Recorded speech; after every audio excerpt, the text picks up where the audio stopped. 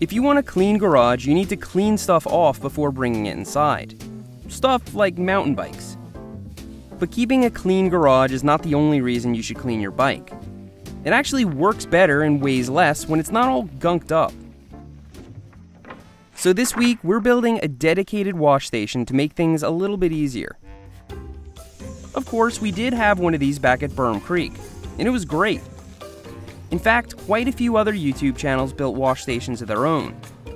And while I'd like to take credit for inspiring them, bike wash stations have been at trailheads around the world for decades. Their designs vary from a dedicated spot for washing bikes, to concrete pads with drains, to raised wooden platforms like the one we're building today. Except ours is going to have some goodies attached to it. And obviously, it's all going right here. There's good drainage, a water spigot, and Drama's been doing his dirt here, so the grass will all be dead soon anyway. First things first, we need to dig some holes for our footings.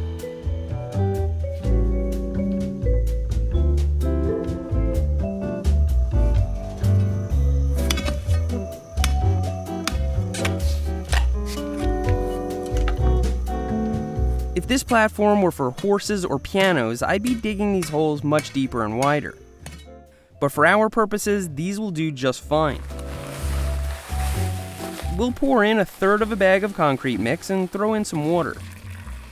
Then tamp it down flat. Now with the magic of editing, we'll skip the part where we let the concrete set and push on.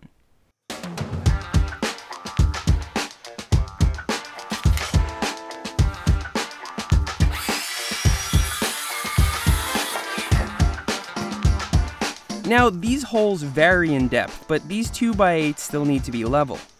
So I'm tacking them in place with screws, making any necessary adjustments, and then sealing the deal with lag screws.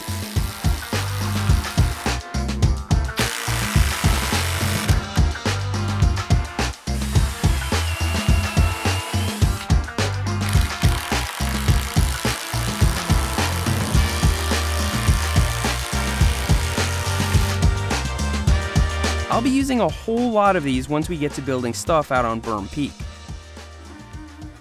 And speaking of which, I already started cutting my way to the future Berm Peak trailhead. If it didn't rain so much last week, this video would probably be about that. But we should be out there building stuff real soon. So thanks for your patience while we knock out these other non-bike related projects. Here's something I've never used before, joist hangers. I'm tacking them each in place temporarily with a screw, getting everything in place, and then nailing them in. I'm sure I could have mounted the hangers first, but they'd be in the wrong place guaranteed. They make screws you can use for this, but it's been so long since I've used a hammer and nails that I thought it'd be interesting.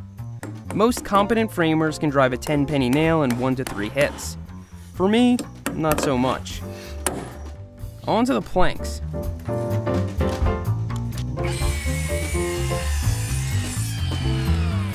Now, all this lumber is treated for outdoor use, so it's soaked in this nasty greenish preservative. Once that dries out, I can sand and stain this deck, or even paint it to match the house. But today, we won't be doing any of that.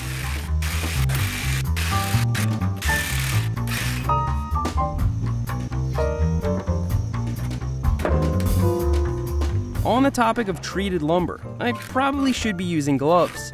Getting a splinter from this stuff is like injecting poison underneath your skin.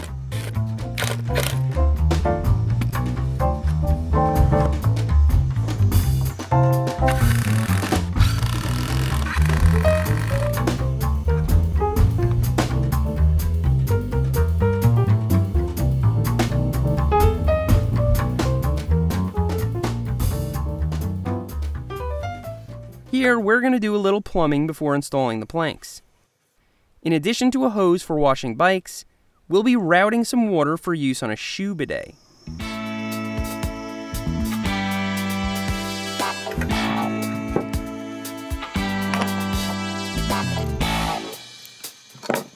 A standard bidet is used to wash your butt, but this one's for the bottom of your shoes.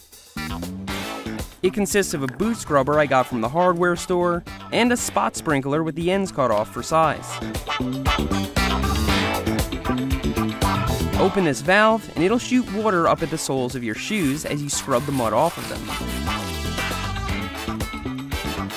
I could have split these at the spigot and saved myself all of this plumbing work. But the idea is that I'll only have one hose to disconnect in the winter.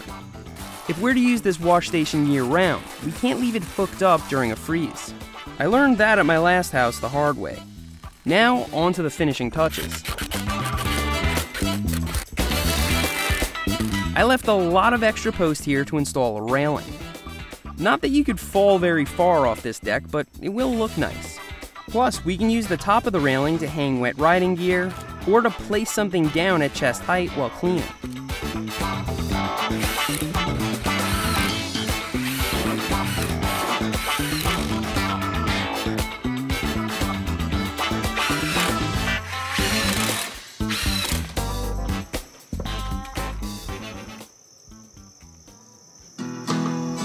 Just like the last wash station, we're using a pipe flange and a pipe as a bike hanger.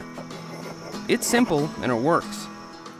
For the tops of the posts, we're installing these solar lights which are designed to fit 4x4s. You can take bets on how long these will continue working.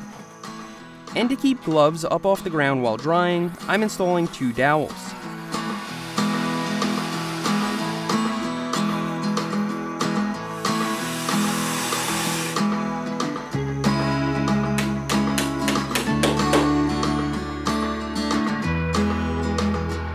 And finally, because this wash station is a trailhead amenity,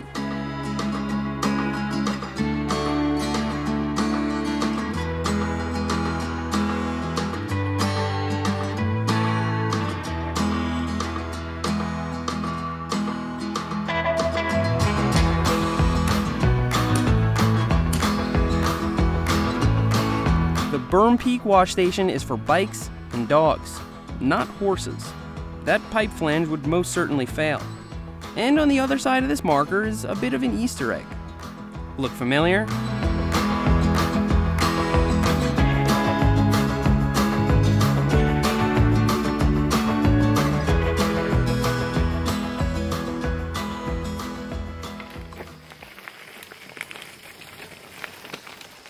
As it turns out, Berm Peak isn't far from some of my favorite trails. Good trails are often out in the sticks. So I'm able to get in more rides now, early in the morning while the temperature and clouds are still low.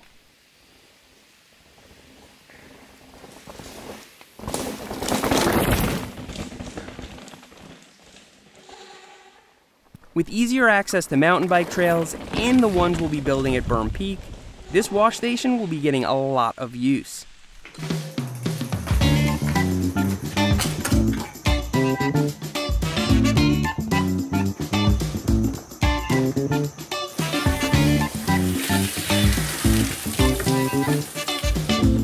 Washing a mountain bike is not complicated. Just brush the dirt off and use a light spray to rinse it. You may need to re-lube the drivetrain afterwards, but that's pretty simple too.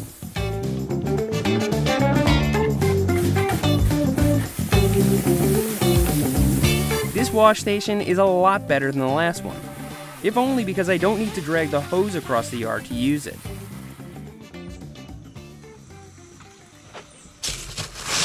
The shoe bidet is kind of amazing and doesn't soak the actual shoe as much as other methods. And since this wash station has a southern exposure, all my gear can dry out real well before it gets put away. Were I to build this over, I might have mounted the hose a bit closer to the bike hanger. This looks kind of pointless, but as I said, the idea was to be able to disconnect this whole thing in one shot, and we achieved that. I hope you enjoyed this build even though we already made a wash station last year. Now that we have all this infrastructure in place, we can get back to hacks, product reviews, and of course, the treacherous slopes of Berm Peak. Thanks for riding with me today, and I'll see you next time.